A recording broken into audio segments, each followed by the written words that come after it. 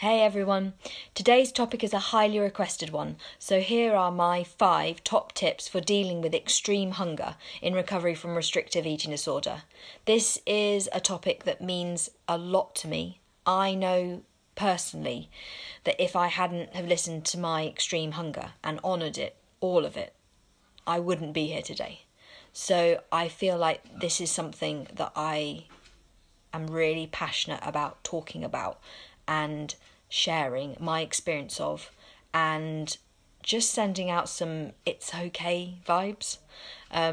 If you're not sure what extreme hunger is, I have spoken about it before in a few posts, and then there's also quite a long video on my Facebook page, the ISR Facebook page, where I did a Q&A on my 26-hour sofa marathon, and I talked quite a lot in there about what extreme hunger is, because there was a few questions about it. So yeah, if you're not sure, check those out. But for now, these are my top tips for dealing with it.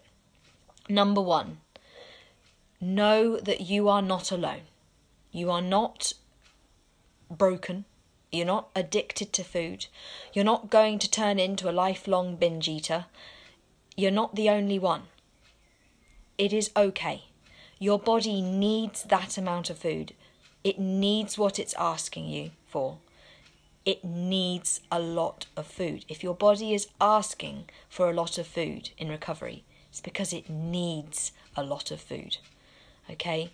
Trust it. Really, truly trust it. It will be okay. Number 2, get yourself, like I did, a tub. So, basically, for my biscuits and chocolates and sweets and all those kind of things, which was the main stuff that I really craved with my extreme hunger, what I did is I got myself a tub. It was actually an old Fox's biscuit, big family sharing tin thing, and I finished it, eating the biscuits out, and then I used that. And what I'd do is I would put all those things in it, and then when I was wanting something, when you finished your meal and your dessert, and you've had seconds of both of the courses, and you're still like, oh my god, I'm so hungry, and your brain is going like crazy, and you just want everything in your cupboard. I could just go and get that tub out, and then I'd just go and sit with it. It was a big old tub, piled high with all of the things that I wanted and was craving. And I just, if I suddenly fancied I really fancy some Oreos, or, I fancy Rolos, I really want Rolos, I'd go and I'd get those, or my mum would get them for me. And then we'd just, the contents of it changed over time with the different things I was craving, but the concept's the same. Having that tub that basically, when you do really fancy something, you can just go, grab it, and then just go and sit. And I would often sit with a jigsaw puzzle or a colouring book, or just playing on the PlayStation or something, and I'd sit with this tub and I'd just graze, and I would just eat as much of it as I wanted. And honestly, it was such a great thing for me to do, because it stopped that whole, I don't know whether I want this, or what do I want, and maybe I should have some of that, or if I have Oreos then I can't, and all this, and I'm not sure. No, it just got rid of it. And an extra bonus thing is that if you are someone who struggles with number compulsions, like I spoke about in my last topic, then this is a really great way to implement the not seeing the numbers thing that I spoke about, the whole getting rid of the packaging. Because what I could often do is I'd get buy the packets of things and then just tip the biscuits all into the biscuit tin. So it was just like a great lovely pile of all the different things with no packaging and no numbers, so I could just sit and I could just eat. And it was tough at first. Like I've said, all of these things, it's not easy at first. But honestly, when I started then just letting myself, and I owned it, I said, you know what? If I eat the entire contents of this tub, that's fine. I'll just fill it up again and I'll just do the same again. And I really owned that. And there was no packaging, couldn't see numbers. Eventually, over time, I didn't care as much about that. In the early times, my mum would actually take everything out of its wrappers for me and then put it in the tub, so I didn't even have to look at any of it. And I could just eat it.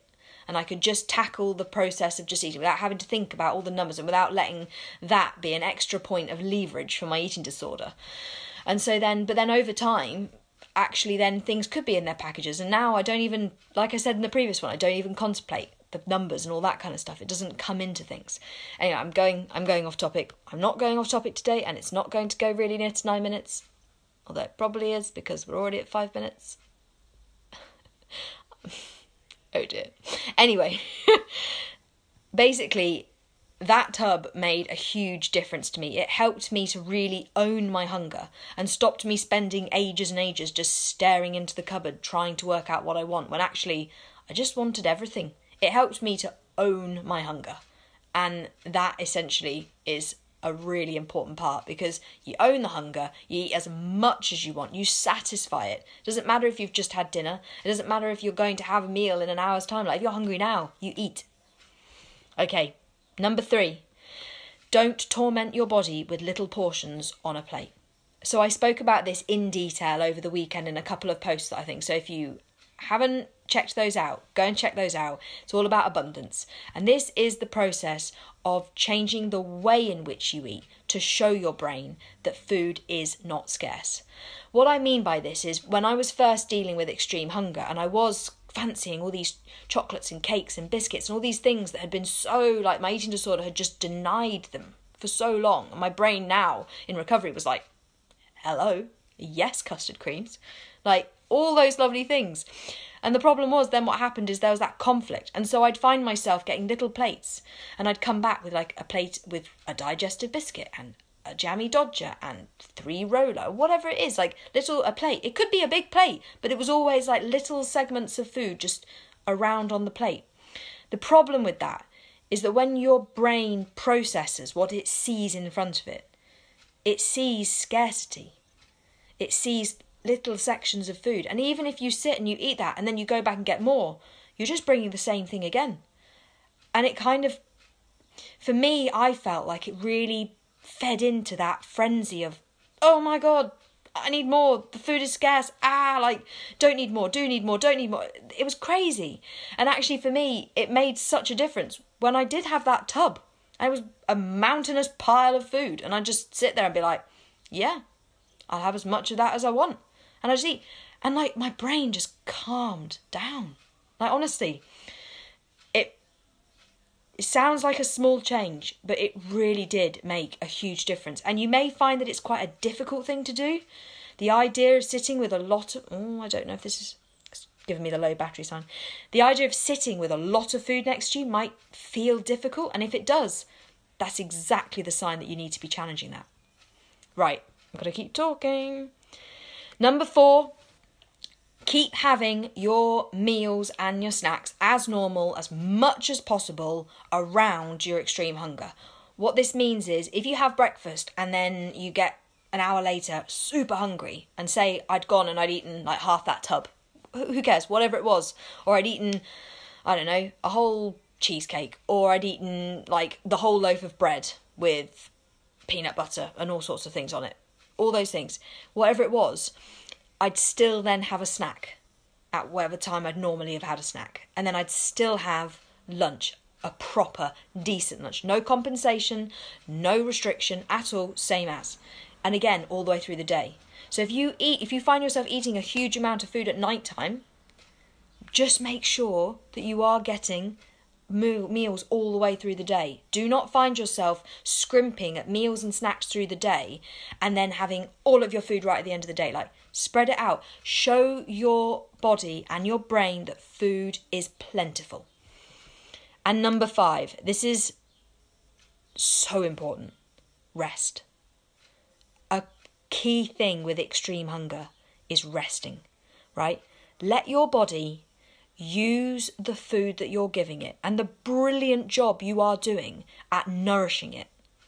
Let it use that energy to heal. Like, don't find yourself, yes, you're giving into your extreme hunger and you're honouring it and you're doing amazingly and you're having all your foods, but then you're just buzzing around the house constantly and trying to find things to do, or you're going out for a massive long walk, or you're going to whatever you're doing, rest. It's okay now to rest. Like, extreme hunger is a sign that you need to rest more, if anything. It's not a sign that you need to be doing stuff. It's a sign you need to rest more. And yeah, okay, so maybe you've got some energy. There are other things you can do with that energy right now, like jigsaws. I got really good at jigsaws. channel that energy elsewhere and let your body rest. Marvellous. I hope this has been helpful. Take care. Bye.